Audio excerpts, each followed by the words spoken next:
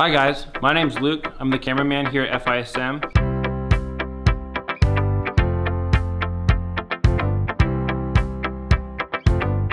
Besides my work here at FISM, I also do freelance video work for missions, some local charities, sometimes indie films, and most recently I was in Ethiopia doing some mission film work.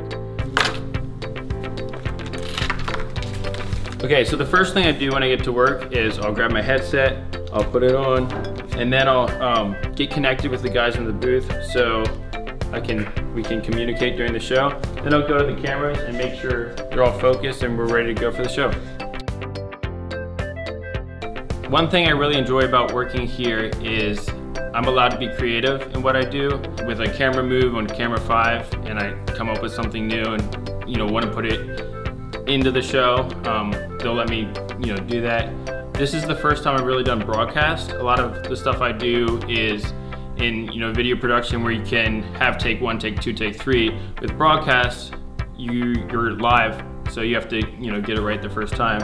One of my goals for the next couple of years here is I really want to get involved with the new stuff they're working on, whether that's filming or editing or whatever they need me to do.